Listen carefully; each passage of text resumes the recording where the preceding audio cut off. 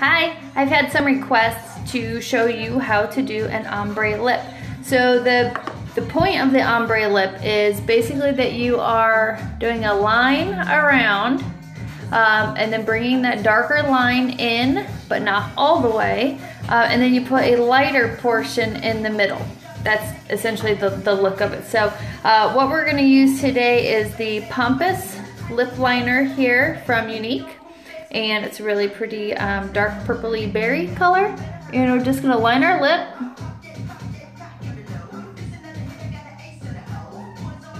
And as always, I'm just using the camera right on my phone.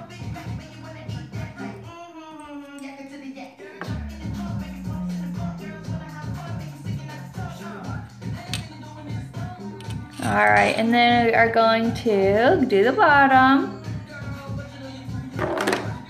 Try to keep it as even as you can. I know it's not always easy. It doesn't have to be perfect. All right, and then what you're gonna do, and it's hard to talk and do this at the same time. Sorry, cat's up here. Okay. Then what you're gonna do, you're gonna bring it in a little bit to make this thicker, okay?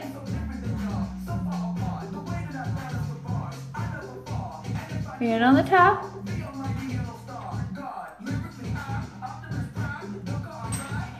Okay, so you can see obviously where my natural lip color still is. Oh, can you show your sweet tattoo? Yes. Hey, it matches my lip liner, look at that. All right. Then what I'm gonna use is Upscale lipstick from Unique. So your lighter color can be whatever you want, do it how you want, but this is what I'm doing today.